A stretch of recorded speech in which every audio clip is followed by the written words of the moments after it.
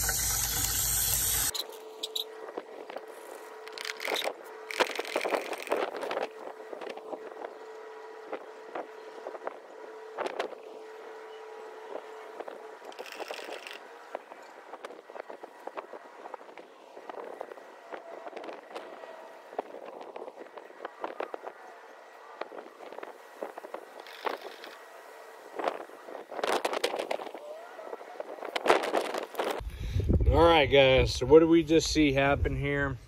We're gonna look at all those white spots. Get white and yellow, right? That is going to be, ooh, that's abundance right there. Let's break that up a little bit. That's gonna be the elemental sulfur at 90%. And then we've got the little white specks, which is the ammonium sulfate fertilizer that we're using this year, okay?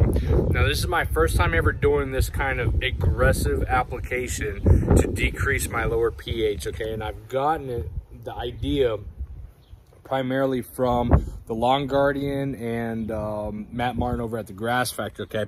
This is a very aggressive approach, and all we're simply doing is bringing our pH level down to what Bermuda likes to be at, which is that between that, 6 to 7 range. 6.5 is ideal.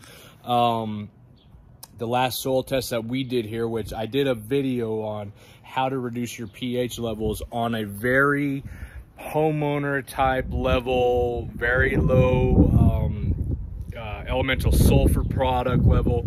But the approach that I'm taking for the next few months, again, is an idea that I got from the Lawn Guardian. Okay, he did a video where he interviewed Matt Martin in regards to the use of ammonium sulfate, your elemental sulfur, and citric acid. Okay, now the technical side of that, I could explain it to you, but it's not going to be a great explanation to the point that Matt Martin can do it with the Grass Factory. If you guys want detailed information on how this, these products work in decreasing your lowering your pH, you need to go check out his channel, okay?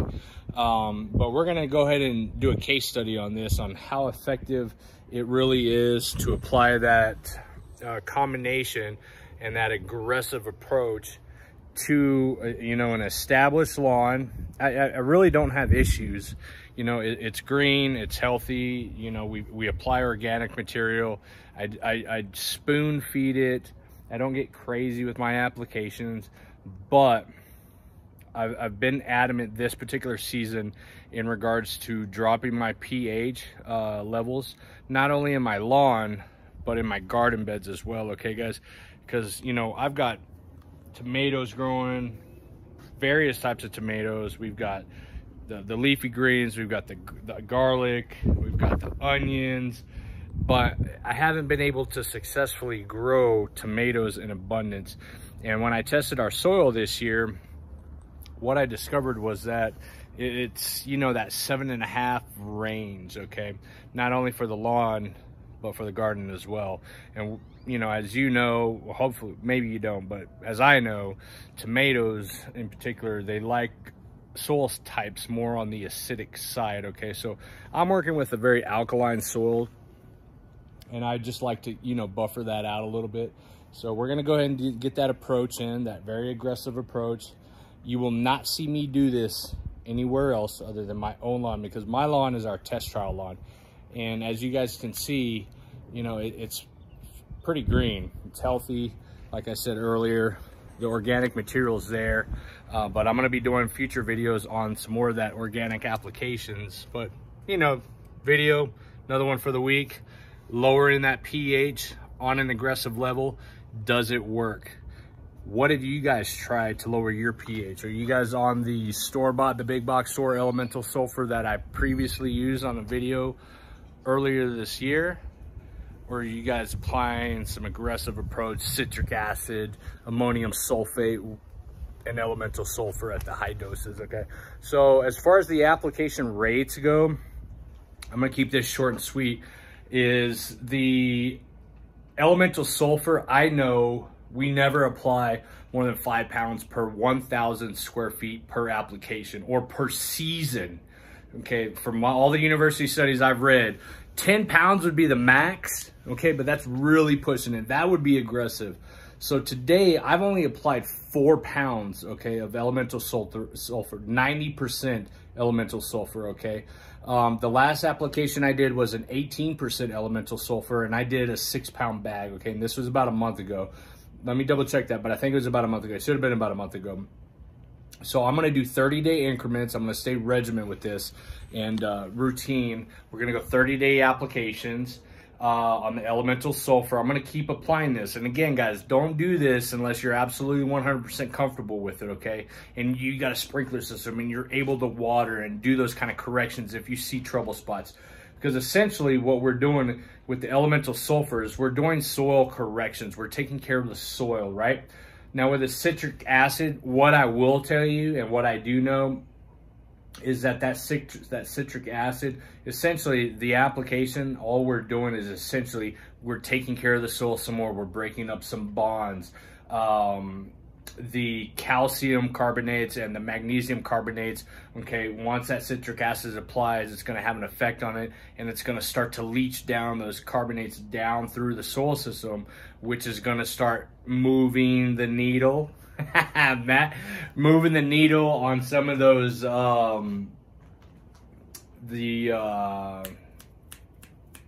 the calcium and the magnesium, okay, and start moving the needle and lowering that pH, which is essentially what we want to do.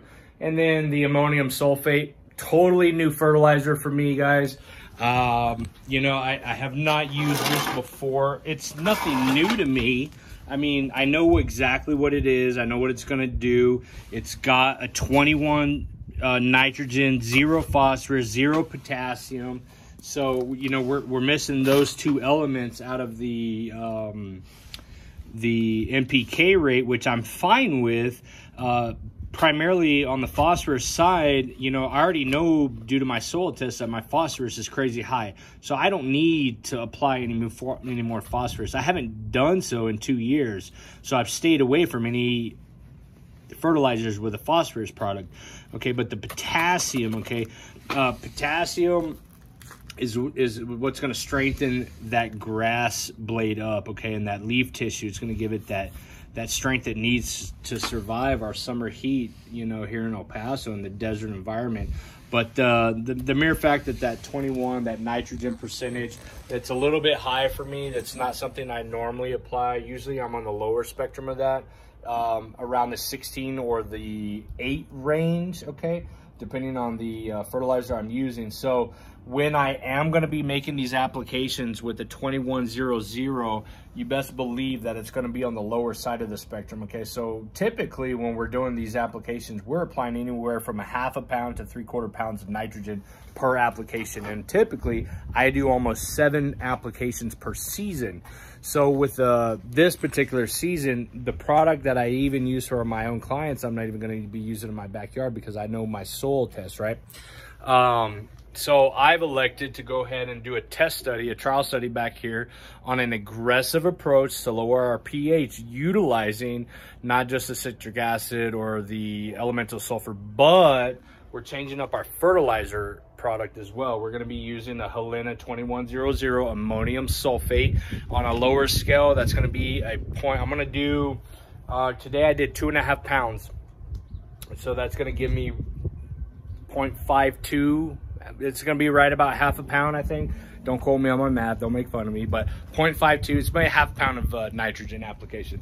And then 30-day applications every 4 weeks. I'm gonna repeat this process again in the efforts of lowering my pH levels inside of our soil and our garden on an aggressive approach. Now, with that being said, the only thing that I'm not applying to the garden, I'm not doing the 2100, the fertilizer, okay?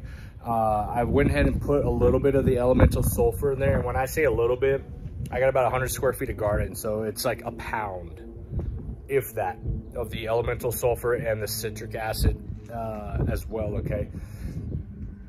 And then lastly, the final thing, what I'll wrap up in regards to the garden is I'm trying not to fertilize or use any fertilizers on the garden, because I try to maintain as organic as possible. So with that being said, I've got some new videos coming up on some of the products we're going to be using for the garden that is not a fertilizer, but is going to incorporate organic material into the garden to keep that mycorrhiza fungi going in, so we get that root system established and promote growth throughout each one of our different various plants that we have inside of the garden, guys. So again, you know, this is an aggressive approach on the lower end of the pH. It's a lot different, and there are a lot more steps involved in regards to lowering the pH from the last video I did. So this isn't a recommended approach, okay? You really have to get a soil test done to know your pH levels, okay, before you take the steps of purchasing elemental sulfur, the grade I have, or the citric acid, or even utilizing a fertilizer that you know nothing about, okay? Because there's urea fertilizer, there's ammonium sulfate, so you really should know what you're doing, which one to use, and what kinds of application, and the pounds on the ground per thousand or per square footage that you're actually working with, okay? I happen to know this information, so I can comfortably say what I'm doing is going to have a positive effect on reducing my pH, okay? But I'm going to monitor it. I'm able to monitor it on a day-to-day basis. This isn't a client's property, okay? And I can see what's transpiring as the days go by, whether I need to reduce watering, increase watering. We're dealing with sandy soil systems here in El Paso, so I'm not trying to push a lot of water to leach all this product down, because those carbonates from the calcium or the magnesium, after applying that citric acid, they're going to push down eventually, and I don't need to have this happen on a rapid level. Next year or in the fall, I'm going to take another soil test. My goal is to transition from that 7.5 to a 6.5. How fast that's going to happen is the study I'm conducting now. So if you guys have any questions, leave me a comment below, whether it be through you know, any of my application rates today, or if you want to see me do another test trial, let me know, guys. Don't forget to subscribe and like. You guys have a good one. Bye.